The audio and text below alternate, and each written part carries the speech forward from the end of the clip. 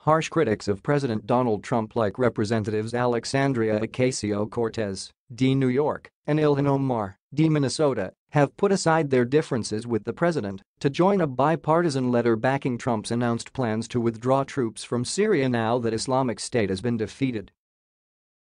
Ocasio-Cortez and Omar were two of the highest-profile signatories of a new bipartisan letter to President Trump supporting him for pledging to end the U.S. troop presence in Syria. Others include GOP Sens.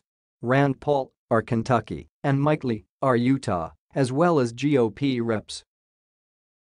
Justin Amash, RMI, Andy Biggs, R. Arizona, Paul Gosar, R. Arizona, Thomas Massey, R. Kentucky, Jeff Duncan, R. South Carolina, and Bill Posey, R. Florida. Other Democrats signers include Representatives Ro Khanna, D. California, and Ted Lieu, D. California.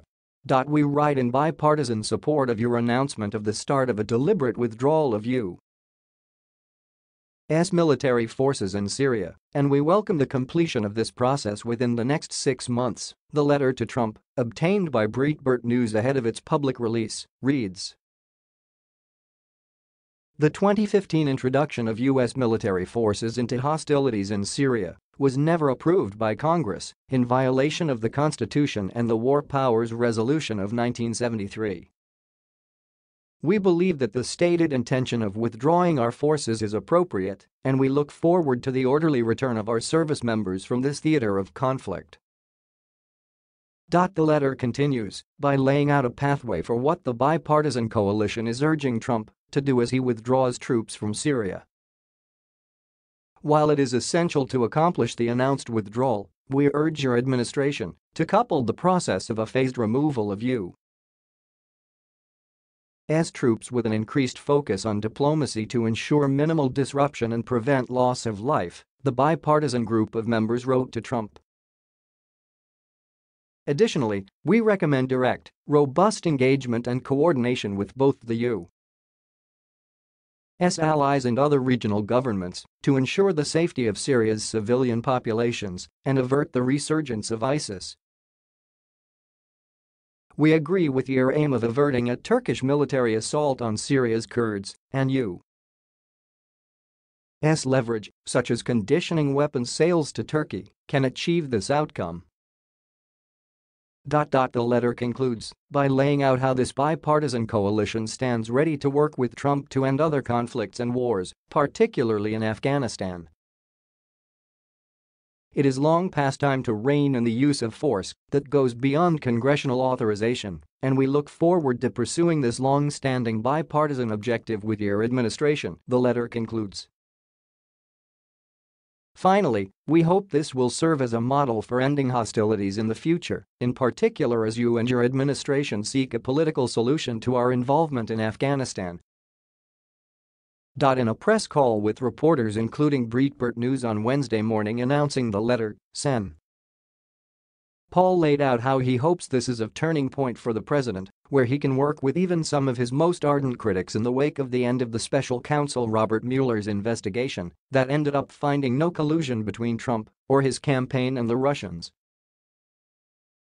I think this is a continuation of the bipartisan movement in Congress to snatch back power that the Constitution gave to Congress, but also to try to get beyond the politics of the moment, whether the president is a Republican or a Democrat, Paul said. As most of you know, I've been supportive of President Trump on a lot of fronts, but I've also been unafraid to stand up on principle and oppose him at times. This is a great example of Democrats who have obviously not been supportive of the president willing to stand up and have the courage to say there is policy, though, that we do support. That's the withdrawal of troops from Syria. So I think this is a turning point to maybe try to get beyond some of the politics of the investigations of the last 2 years and try to join forces on some issues. In this case, it's supportive of the president. In Yemen, it's obviously supportive of restricting the president.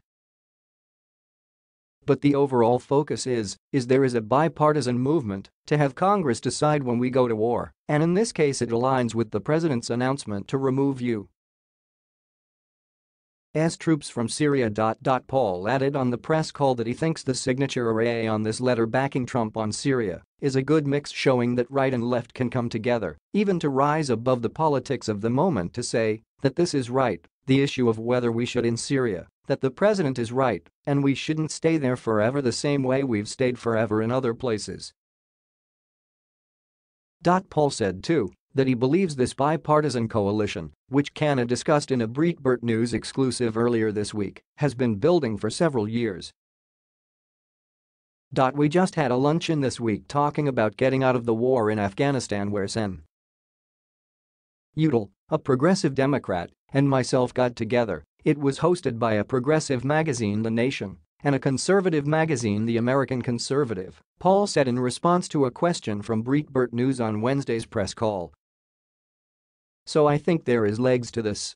So I think over time the idea of having a caucus for bipartisan foreign policy, for a saner foreign policy, I think is a possibility, and it would have more impact if we crossed party lines.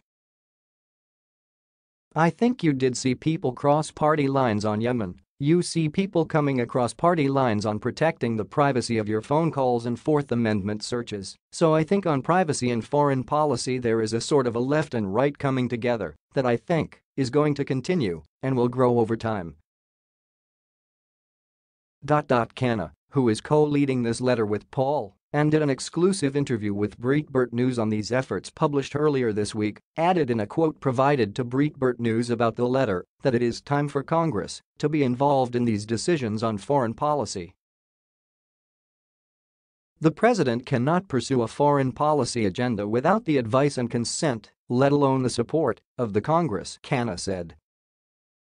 Thanks to Senator Paul for joining me in bringing an end to these wars. The Constitution isn't partisan.